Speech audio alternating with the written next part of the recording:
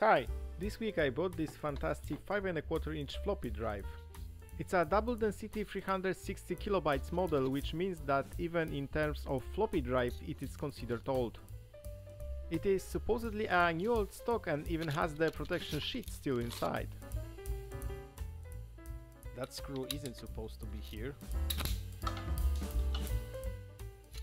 It is a little bit dusty, but hey, it's well over 30 years old.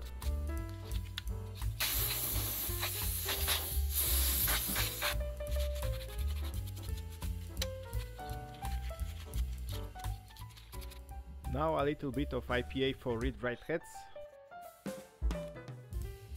and for the connector. Okay, I think we are ready for testing.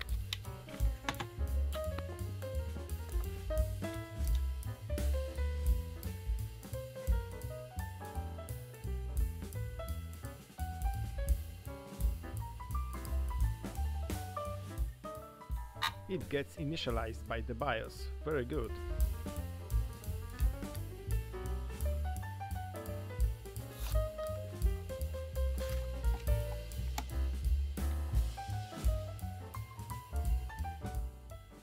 It reads. Fantastic.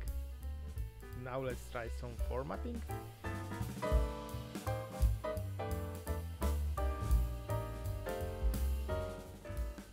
Again, success. Let's make some crude boot disk.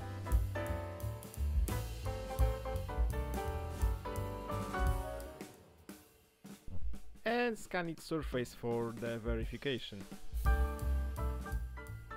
Everything checks. I guess I need to build a proper XT class machine around it now. See you later then. Bye.